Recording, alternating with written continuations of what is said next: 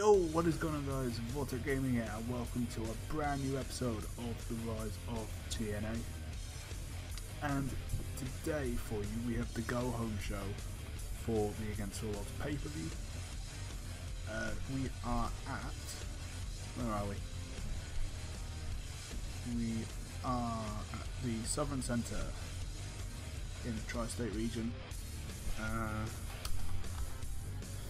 So just over 7,000 capacity. So yeah, let's get straight into it. Okay then, so we start with 3 dark matches, pretty much as always. So in the first one, Mark Briscoe defeats Drew Galloway with a cutthroat suplex, a 64C. Right, what was penalised for? Holding back, not dealing with the pressure, going all out. Even though he got a bonus for going all out. How does that work? Inconsistency, chemistry. Okay.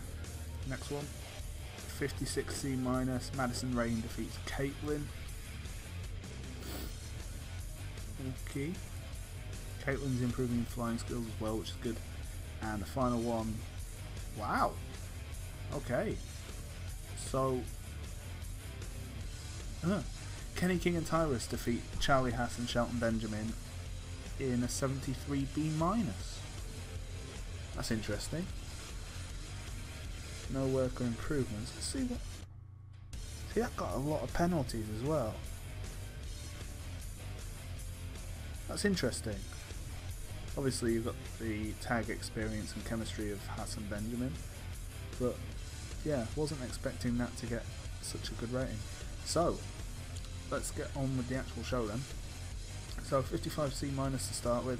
So the show opens by showing highlights of last week's show before the cameras turn to Mike Tenay and Taz. Tenay says, "Hello everyone and welcome to Impact Wrestling. I'm Mike Tenay, next to me is Taz, and you'll notice that there's no JR tonight." Taz then says, "Yeah, last week JR received a minor concussion thanks to a vicious DDT from Drew Galloway, just here in front of the announce desk." And then Tenay says, "Also last week, General Manager Desmond Wolfe was kidnapped by James Storm and the Revolution after granting Samoa Joe a match against all odds against the Revolution's Loki." And then Taz says, "God only knows what they're doing to Desmond Wolfe wherever they've taken Mike." So, yes. Good gimmick. Mike Tenay penalised for pulling. Isn't he like an announcer? That's his gimmick or something? Can't remember. Anyway, moving on. And that's not great. That's not great. So, the Revolution make their way down to the ring. James Storm with a sick smile across his face. Storm says, "Welcome everybody to Impact Revolution.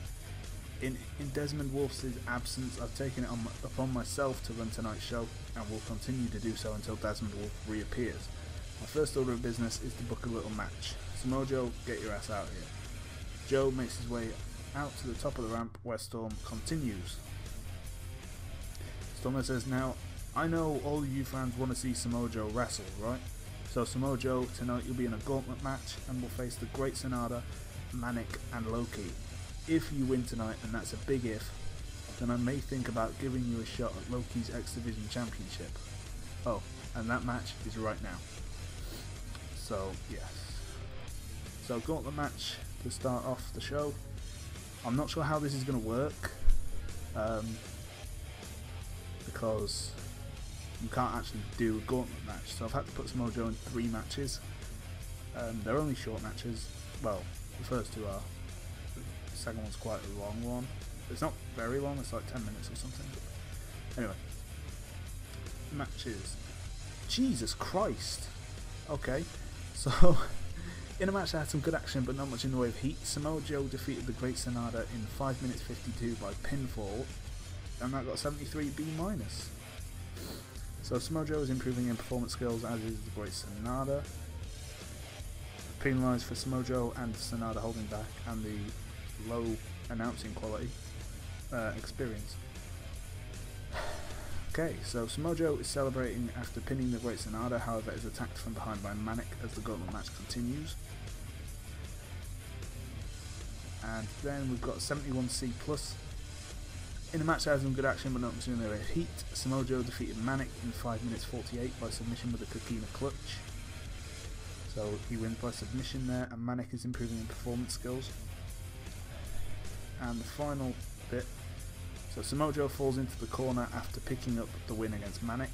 Joe looks very fatigued as Loki steps into the ring. Joe gets up and gets in Loki's face when he's jumped from behind by James Storm. That gets a 62C. Oh, well, isn't that disappointing? I suppose Joe would be getting tired at this point. Oh, they were all about 5 minutes. So yeah, he would be getting tired at this point. So that could have some effect on the match. So in a match that had some good action but not much in the way of heat, Loki defeated Samoa Joe in 5 minutes 50 by pinfall with a ghetto stomp. Shouldn't that be Warrior's Way? Anyway, following interference from James Storm. What? Samoa Joe and Loki don't click? That is the biggest load of bollocks I've ever heard in my life. But, okay. So that could have had something to do with the thing anyway, as well. So, Loki celebrates his win over Joe as Storm and Manic and Sonata enter the ring. Storm signals to Manic and Sonata, who grab Joe by the arms and lift him up to Storm's level. Storm says, "Well Joe, looks like you won't be getting an X Division title shot.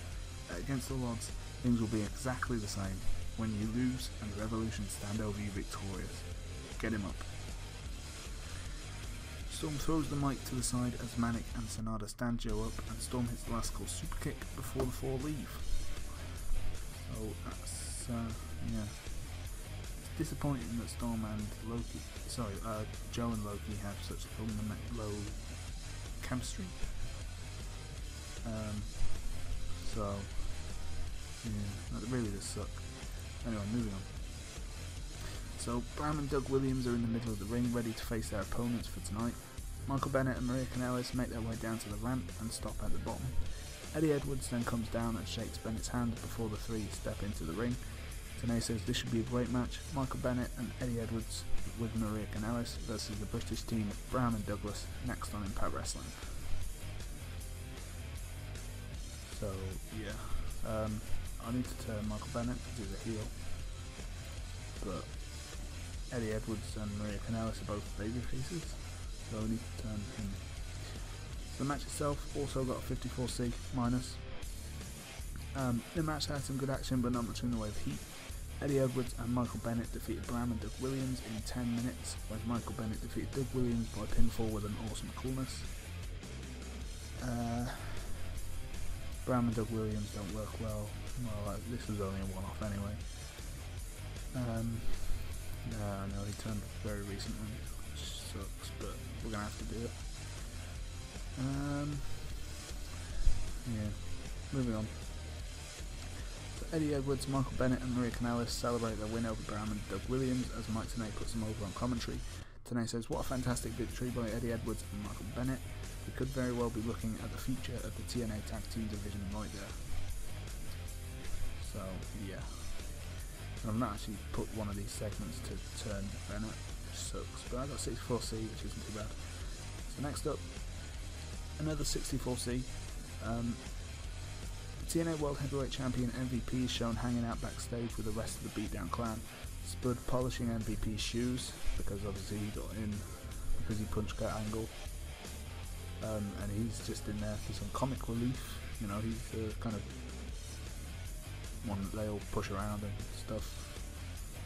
A bit like Spud and EC3 in real life. So MVP says to Spud, "Get off me. Kurt Angle, you've got some guts. Coming in here into the Lion's Den. I think you should turn around and leave because these cats haven't been fed in a while." Angle says, "You know MVP, as much as I'd love to kick every single one of your asses, I've come back here because I want to know something. I want to know if you've actually got anything in between those legs. Tonight's contract signing, how about you prove that you're a man and come out alone, if you're man enough. See you out there, champ." So yeah, Kurt Angle's basically said, "Are you a man, or, you know, are you a bit of a pussy?" Because obviously he's always got these two with him. So yeah, see Dirt Sheet. Okay.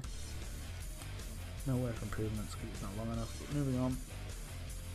Yeah, the Knockouts match was never. They never really get good ratings, do they? And that was terrible. So, in about, I had solid in action, but not much in the way of heat. Elkin defeated Angelina Love with a neat defeat. And yeah, Angelina Love basically with all the negatives.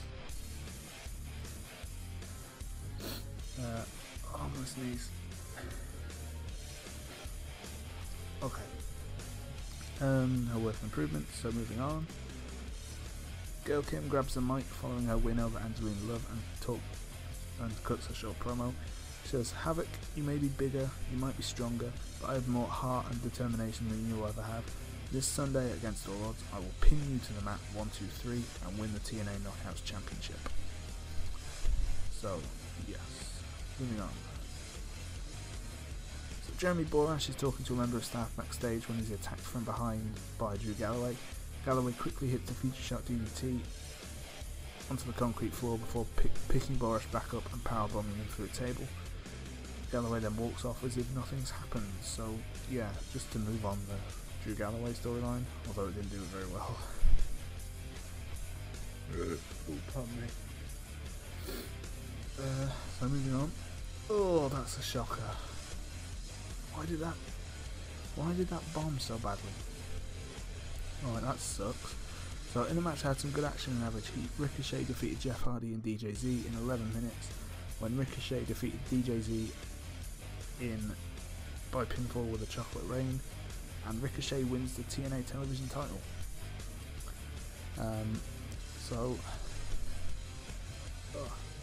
Hardy was really off his game.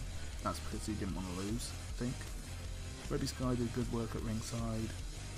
Announcing quality listed the match. That sucks.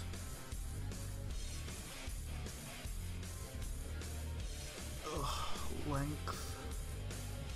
Title prestige, booking decisions.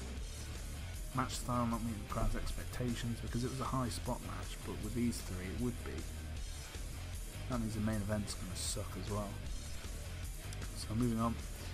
Mike Tenay and Taz hyped the main event slot, the contract signing for the World Heavyweight Championship triple threat match against all odds between champion MVP, the Olympic gold medalist Kurt Angle, and the Destroyer Lashley. Tenay says, "Ladies and gentlemen, later tonight the contract will be on the table, and MVP Kurt Angle and Lashley will be out here to sign it. Taz, will MVP prove himself as a man to Kurt Angle and come out here alone?" Taz says, "Look Mike, MVP doesn't have to prove anything to Kurt Angle, but as a man myself, I don't know about you, but I feel as though MVP has too much pride and that he doesn't want to seem like a coward, so he'll come out alone." Tenay says, "Be sure to stick around for that, viewers. It should be interesting. As we all know, with a lot on the line, contract signings never quite seem to go to plan." Which they don't. So, moving on. So, just Mike Tenay and Taz look pretty nice. Okay, moving on. Oh shit. Anyway, yeah, Ricochet attacks Jeff Hardy. That should have been before that. But the cameras turn to the announce desk when Mike Tenay has some news. He says, "Ladies and gentlemen, we've just received a video sent from an anonymous source, which seems to show the Revolution and General Manager Desmond Wolfe. Let's take a look." I forgot I even wrote this, to be honest. So, a shaky low quality video then plays showing a cabin in the woods. When James Storm and Abyss struggle with Desmond Wolfe before Storm super kicks him and Abyss throws him into the cabin. Storm seems to give Abyss some orders before walking off, leaving Abyss alone. And then seemingly out of nowhere, Abyss is jumped by 4 masked men and is thrown headfirst into the cabin wall. Obviously in the last episode he got a major concussion, he's out for a year. So yeah. The men then go inside into the cabin and take Wolf before disappearing into the trees. Tenay then says, "So, still no information as to the whereabouts of Desmond Wolfe, and the biggest question now is where are the masked men that attacked Abyss and took the general manager, and what is the status of Abyss?" Obviously we know that, but I might draw this out actually. Anyway, C-. This main event's gonna bomb. Really? Oh, fucking Jesus. So, the Young Bucks make their way down to the ring to take part in the triple threat match. They do the too sweet hand gesture with some fans before sliding into the ring and jumping on the turnbuckles to soak in the cheers.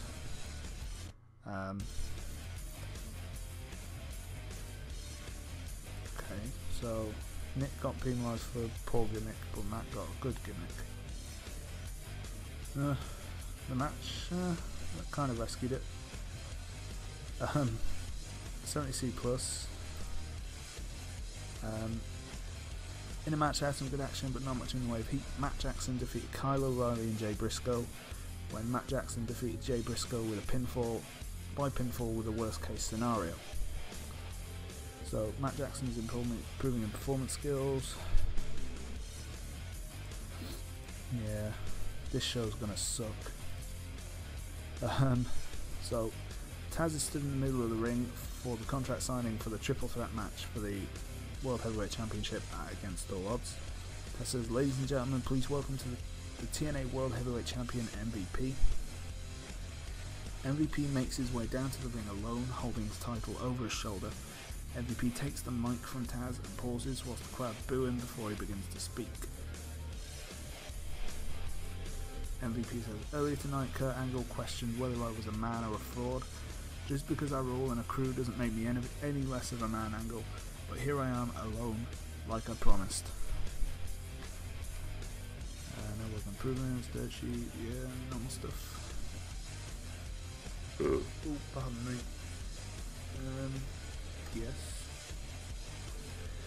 So, Kurt Angle then makes his way down, keeping his eyes fixed on MVP the whole way, and grabs the mic. Angle says, "MVP, I'm impressed, but I didn't mean tonight. This Sunday..." What? Oh, I don't know. Anyway, this Sunday you're going to have to keep your boys in the back, because if you don't, I'm going to kick all your asses and still walk out World Heavyweight Champion.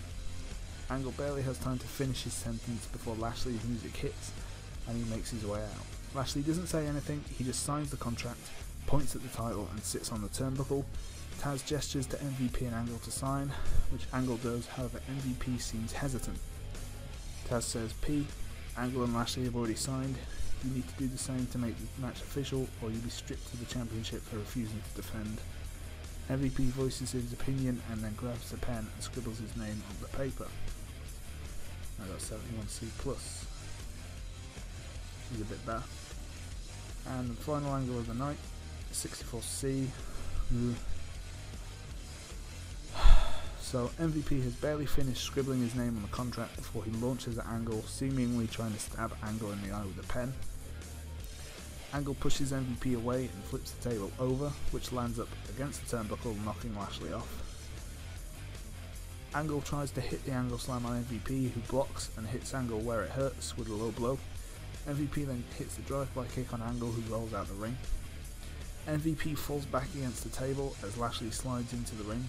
Lashley goes to spear MVP through the table, however Kenny King jumps out of the crowd and pulls MVP to the side, sending Lashley crashing through the table into the turnbuckle. And MVP celebrates as he's helped to the back by King. So yeah, bit of a shitty show towards the end. That kind of semi-main event didn't really go to plan.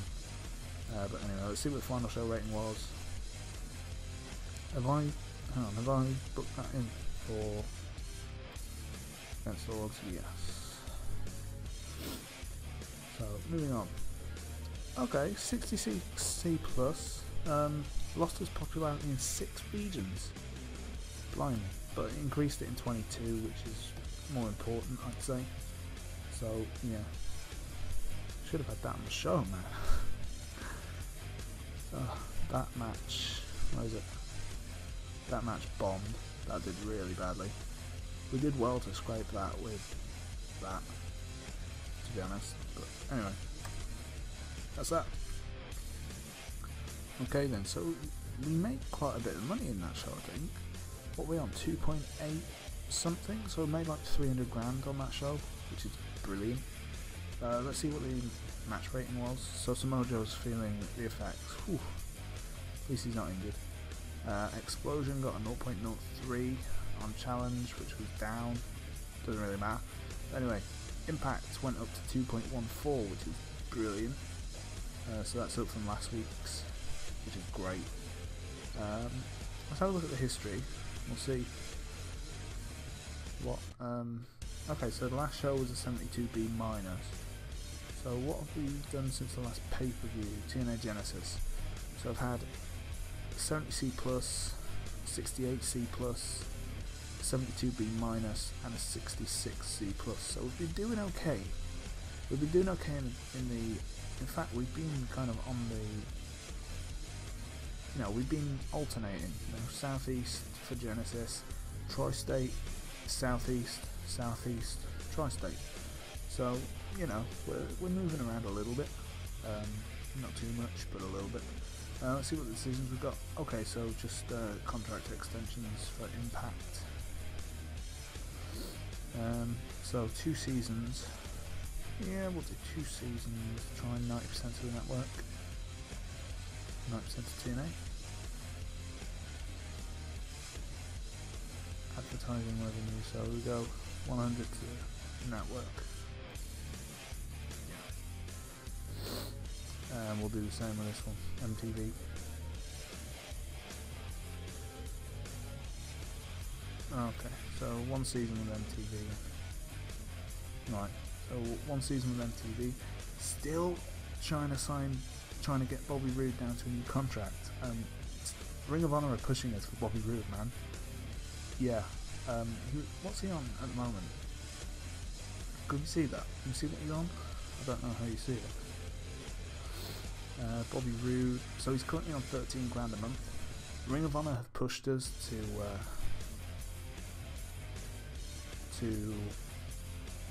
what's he on now? 25.5, over 25.5 grand a month. Ring of Honor have actually upped their contract offer, and I mean they really want Bobby Roode. I'm actually gonna up that to 25.9. What are they offering? 25.8. Well, nearly 25.9. 5 years. Work all shows. We've got 30% per show, 20% per show. I'm going to change that to pay-per-view. And a bonus of. Bring this up a bit. Okay, bring this up to 19 grand. I really like Bobby Roode, so I want him to stay.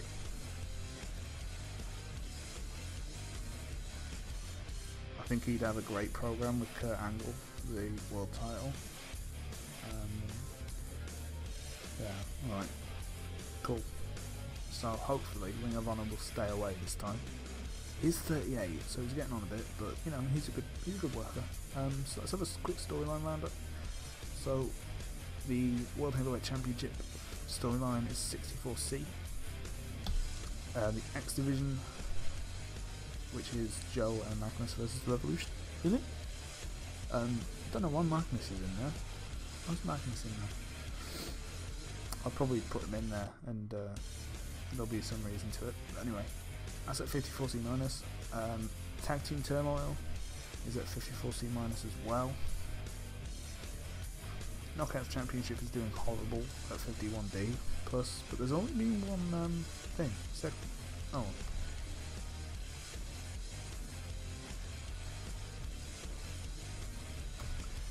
So the Jeff Hardy versus Ricochet storyline is doing pretty well with a 59C, considering that awful match. And the Drew Galloway storyline apparently doesn't have any heat, which is annoying, considering that we've been working quite well on this in the past few episodes. So why would that not have any heat, guys? I don't know. But anyway, that is it really for this episode. Do a creative meeting. Let's have a look. So franchise players: number 1 Kurt Angle, number 2 Jeff Hardy, number 3 Bobby Roode, number 4 Samoa Joe, and number 5 Frankie Kazarian. The next big things: Nick Jackson and Madison Rayne. Hot prospects: Nick Jackson, Jay Lethal, DJ Z, Madison Rayne, and Caitlyn. Talk the Talk: Kurt Angle, Mr. Anderson, James Storm, Bobby Roode, and Jim Ross. Showstoppers: Angle, Daniels, Hardy, Kazarian, and Lethal. Ring Generals: Kurt Angle, Samoa Joe, Christopher Daniels, Doug Williams, and Bobby Roode. It's interesting, Doug Williams in there. Who's hot? So Jay Briscoe, Bobby Fish, Kurt Angle, Mark Briscoe, and Havoc. Interesting. Who's not? Manic, Jeff Hardy, DJ Z, Angelina Love, and Caitlyn. Caitlyn, Love, and DJ Z we've not really been doing anything with, but Hardy and Manic, I'm surprised, man. I'm surprised. Jeff Hardy, we're going to try and build his thing up. I don't know whether I want to put him in the tag team division or the main event scene. Obviously he's a main eventer at the moment, but you know. Anyway, time decline. So Christopher Daniels, Charlie Haas, Abyss, Kurt Angle, and Doug Williams. You know, the names you kind of expect. And Hidden Gems. I've never actually looked at this. So Rob Conway. Do I know him? 7-year stint in WWE. Currently on a paper appearance at New Japan. And he's decent, you know. He's very decent. Was he NWA World Heavyweight Champion? Okay, he's popular in Japan. His popularity could be something to be admired, but the way we do things in TNA is kind of a mix between popularity and skills. So he could do well for us. Kendone, Kenny in the Spirit Squad. Oh dear. Let's have a look at him. He's average. He's not great. I think I'd stay away from him. Johnny Gargano. I know him. I've heard the name before. He's decent, you know, in the ring. He's very decent. Good stamina, good psychology, good brawling, chain wrestling, mat wrestling, submission aerial and flashness are okay. Mic abilities are okay, good star quality, can play heel or a babyface, cool, cocky, wholesome. You know what? He could be pretty decent. I might get him and put him in developmental. How much would he want? Our written deal, 6.5 grand a month. If we give him a developmental contract,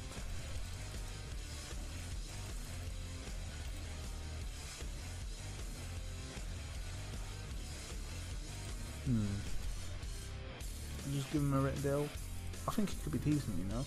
As a young lion, he's also going to grow. He's kind of in the place where he's going to learn a lot. Garrett Bischoff, I tried to stay away from him in the last airbase, and that's why. Not very great. Obviously, you know, he's only what? Oh, he's 30. So he probably wouldn't improve much. Danny Duggan, don't know why, but I know that name. He looks decent as well, you know. I don't know. Yeah, so that's that. And that's the end of the episode, really. So we made a good profit in that show. We made a very good profit. We've only got 2 episodes left on Nuvali. Okay, we've already... Nuvali, extend contract. We've already... Right. So hopefully these 3 are going to get redone. That's it, really. Look at our size. The tri-state area we're good. Southeast we're getting there. Mid-South we're also getting there.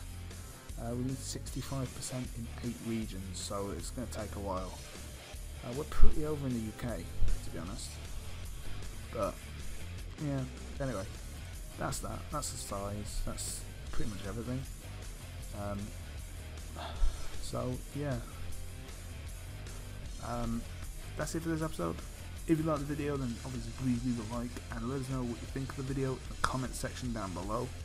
And yeah, give us some predictions for Against All Odds pay-per-view. So the matches that I've got in mind, or the matches we've been building towards: Jeff Hardy versus Ricochet for the television championship, Gail Kim versus Havoc for the Knockouts championship. It'll be a fatal 4-way tag team match for the tag team championships between the Young Bucks, Red Dragon, the Briscoes, and the Revolution. Obviously, there will be the triple threat for the TNA World Heavyweight Championship between MVP, Kurt Angle, and Lashley. And the X Division Championship will be on the line. I'll find some way to put it on the line. That will be Low Key versus Samoa Joe, and I might stick like DJV or someone in there to kind of get past the chemistry thing. So yeah, they're the matches that we've got planned. I'm also going to go with Drew Galloway versus somebody, maybe Eric Young, someone like that. And yeah, so that's the end of the episode. Thank you very much. Let us know what you think in the comment section, and I will see you in the next episode. Peace. Whitmer storms off, almost knocking the cameraman over as he goes. And Cruz just says, BJ Whitmer there, Samoa Joe versus Whitmer next week. Back to you, Kevin. Oh, I'm out of breath. So let's get that booked in for next week. Ring of Honor.